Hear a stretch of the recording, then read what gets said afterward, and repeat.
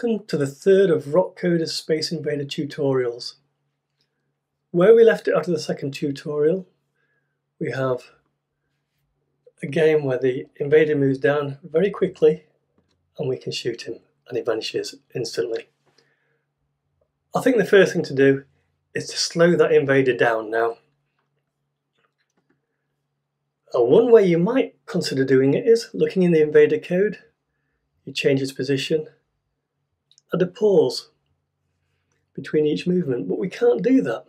If you go back to the manage game sprite, remember the game control loop. This executes very quickly at 30 times a second. Updates the player, updates the invaders, updates any other sprites and checks collisions, and it does it very fast. If we start adding pauses to any of these broadcasts or to any of the receivers, then it's not going to work 30 times a second anymore. It's going to slow down. We're going to introduce lag into the game. And so we can't simply add a pause into the script. What we can do is add a counter.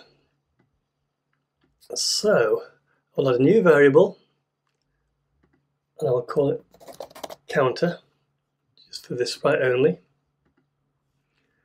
When we initialize the game, we'll set the counter to 0. We'll also make a new variable called speed for all sprites.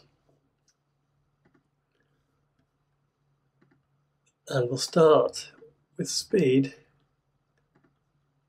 we'll say 40.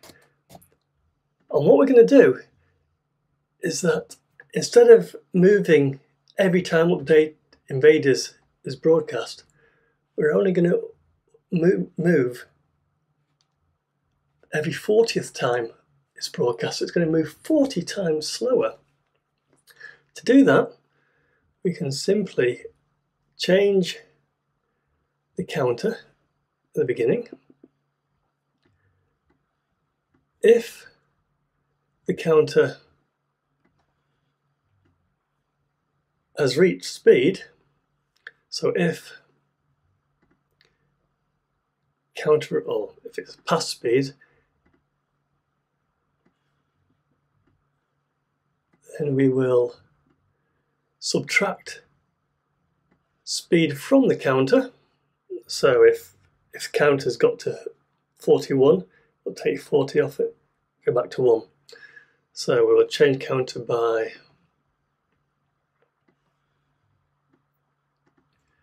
0 minus speed.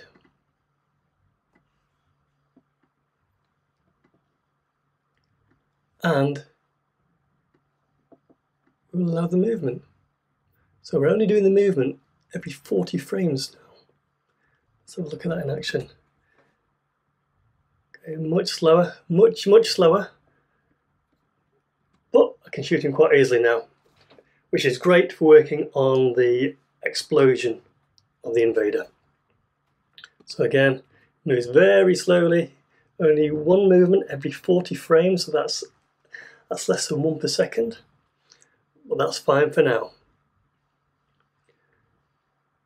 And to neaten the code up, I'm going to add a custom block called move invaders.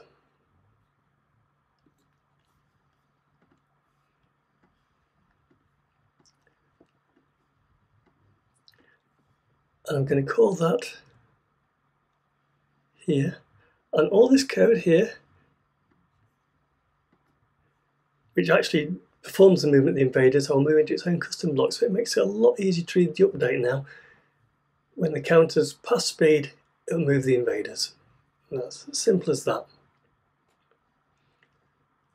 Now I have to introduce the explosion. Again, it would seem a nice idea that if the invader is touching the missile, then change his costume to the explosion costume, pause for a while, and then hide him. But as already explained, we can't pause. If we add a pause to the check collision receiver, it's going to slow the whole game loop down and the game will start lagging. What we need to do is introduce a concept of states. The invader, for for example, can be in 3 states. He starts off in an active state where he's marching along the screen. And he will stay in that state until he's shot, at which point he hits an exploding state. And he will stay in the exploding state until he's removed from the screen. So I'm going to add another variable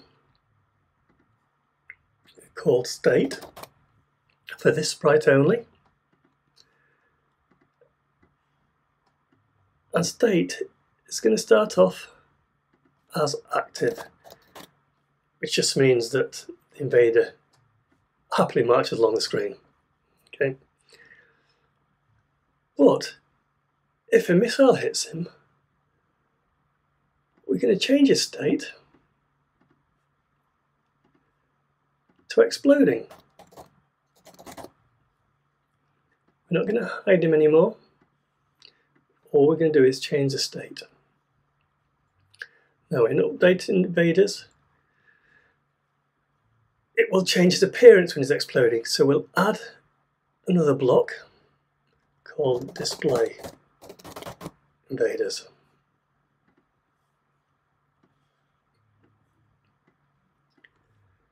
In display, and after we've moved the invader, we'll display invaders. All display invaders does is check what state he's in. If his state is a normal active state,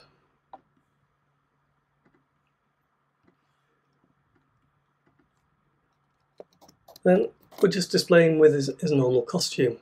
Switch costume to, which is 3A.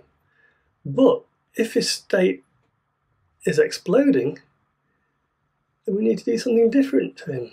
We need to switch the costume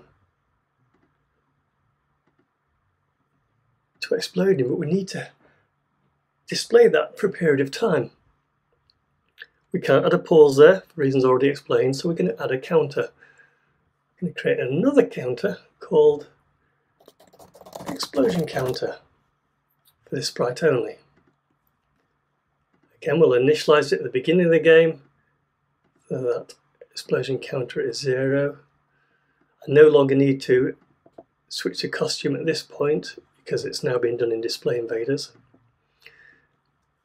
So when he's exploding, I will change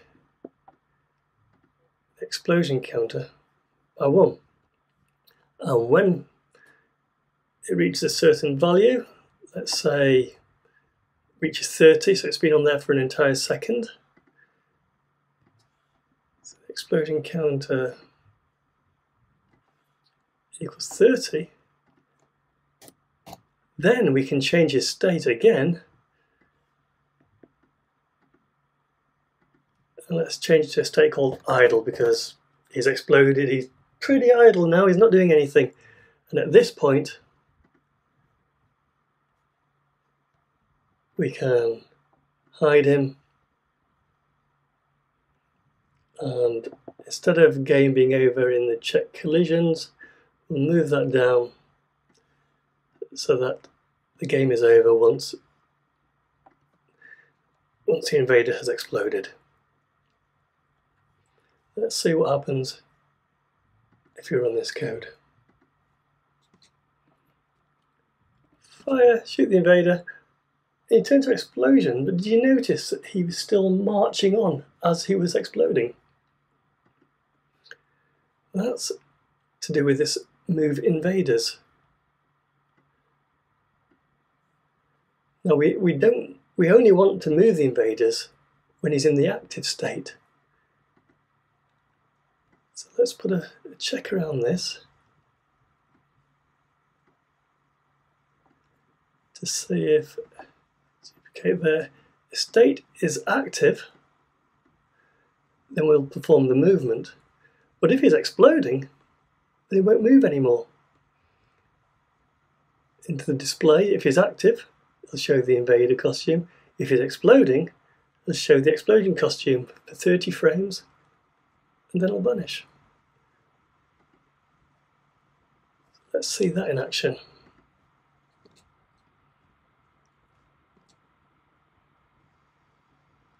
Perfect. Shoot him, he explodes for a while, and notice also, as he's exploding, I can still move the player until the game is over. So we've covered some very important concepts there. We've slowed the invader down using a counter. We've neatened the code up so that the update loop is obvious what it's doing now. The update loop will move the invader and display the invaders. And we've added the explosion. So we've now got more of a game.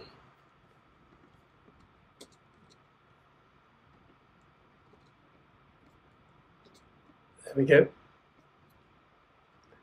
And that's perfectly ready for the next tutorial, where we're going to introduce an entire fleet of invaders.